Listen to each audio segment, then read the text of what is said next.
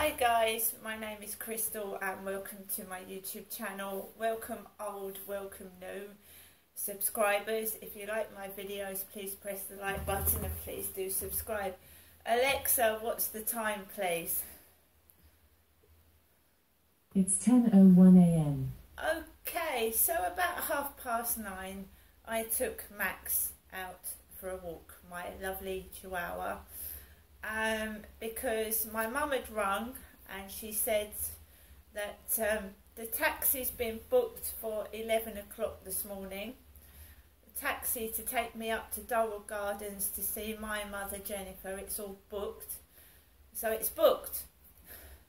It's time and a half, so my mum is paying time and a half for the taxi. So the taxi's going to arrive to my address. Alexa, where am I? You're at 7 Coys Road, Flat 5, Biggs Apartments in Rochester, Kent. So basically the taxi's going to come to my address and take me up to my mother Jennifer's at Durrell Gardens. Now the taxi's booked and I said to my mum, what about getting back? Have you had a word with the taxi drivers about getting me home from Durrell Gardens to here? And she said, well, we'll leave it for now, and if you go home earlier, it should be okay. Now, this isn't the taxi drivers, this is my mum, right, telling me that just leave it for now.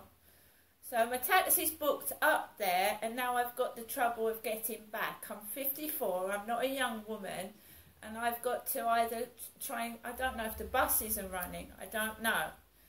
But my mum started to I was on the field with Max when she phoned again. I was heading towards the field. She said, I'm going to keep ringing you. Keep ringing me. And the phone hurts my face. And both my son and my mum know that the phone hurts my face. I was on the phone to my son last night before I went to bed for half an hour. My fault, because I could have terminated the call at any time. I could have said, look, my face is hurting and put the phone down. But I had not heard from my son all over Christmas, and I wanted to see that he was okay as well, because he didn't have the greatest of Christmases. So I wanted to speak to my son. And, you know, it hurts my face. I get pain across the cheeks and the jaw. But I wanted to hear my son was okay, because now my mum is rung about 3 or 4 times already today. So the taxi is booked for 11 o'clock. I took a phone call, and I'm not feeling in the greatest of moods. I haven't had the greatest of Christmases myself. But I'm not going around taking it out on other people. And I'm not being, you know, funny, but, you know, I want to be cheered up. I don't want people looking at me as if I'm Jack the Ripper, because that's what they're doing at the moment after my mum said that she's scared of me. People are looking at me as if I'm going to, like, attack them. So I walked, after I put the phone down and my mum was acting aggressive. So it's like she wants me to act like my dad. My dad used to have a go at her. He used to stand up, Jennifer, shut up! And I would be sat there while he was doing it. Now, I don't want to act like my dad. I'm a completely different person from Derek. And I'm also female, you know, and I can't physically do what a man can. I can't physically do things that men can do. And I really hate being treated like a bloke, being, you know, thinking that I'm just, it's going to rub off. I've got feelings. It hurts when people are nasty to me. It's not funny either. So I walked onto the field and I let Max off. And of course, after my mother rings, trouble starts. It always does. She cannot leave me alone for 5 minutes. And she wants to turn me into this, like, Godzilla with a temper.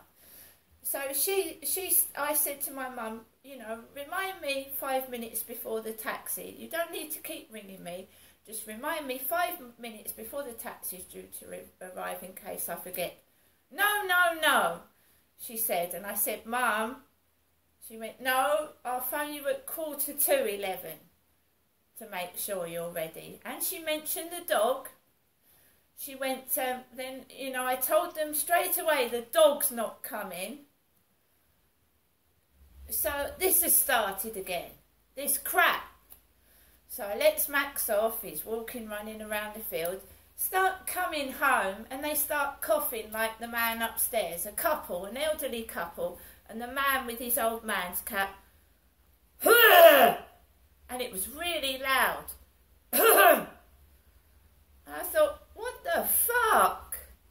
You know, do you need to cough that loud? I could hear it echoing. And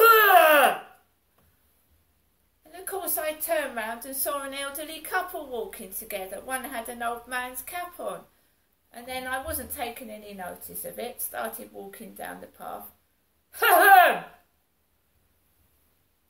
So I thought, Merry Christmas, you know what I mean? I thought, if you've got a cold like that, you should be indoors, not coughing over everybody. So I carried on walking, and I went past them. You know, if you want to make stupid noises and look ridiculous, that's up to you. I walked around the back of the co-op, and they goes into the co-op, this elderly couple. And then another couple, a bloke that looked like Mike Tyndall with a beanie hat on, looked at me as if I was... Max is inquisitive. He went to go over, and the couple looked at me as if I was a pile of shit. So I thought, Merry Christmas, and I walked back into my flat. It's all after my mother's trying to make out I'm some kind of monster, and I'm not a monster at all. I've got to go back into the co-op. I've forgotten milk and I've forgotten coffee. I do like a cup of coffee when I come back from my mum's. She said she's got me some Ovaltine, she's got me a little Christmas tree, she's got me bits and pieces. I just have to laugh this off and make a joke of it, laugh about it, because what is this? What's all this? That's completely unnecessary. That's completely fake and false. Coughing like him upstairs. What for? What is wrong with people? I've had a shit fucking Christmas, right? I've had a fucking shitty Christmas Day, a fucking shitty Boxing Day with people letting me down. And what is this now? You think I'm going to go outside like Godzilla and be all upset? Well, you're wrong. If some people want to go bleh, as I'm walking past, go ahead. You know, King Charles III had to carry on when he had eggs thrown at him. Does he stop making speeches because somebody threw eggs at him? No. Because people have got their demeanour, they've got their dignity, and if people want to be rude and disrespectful and silly, you've got to put it down to that they have a mental health problem that they need addressing, because you don't cough like that. That's rude. No hand over his mouth, no tissue. It's completely not normal. So I'm going to get my coffee and I'm going to get my milk, and I'm going to wait for my pre-booked taxi, and a lovely call from my mother at 11:45. You know, it's not to make me angry, it's not to make me upset, it's not to make me to perform and do circus elephant tricks. It's to genuinely get me a taxi. I don't care what anybody thinks of me, because it's not their life. I have done nothing wrong, and I certainly don't act like a spanner in front of other people like some people have done to me this morning. See you later.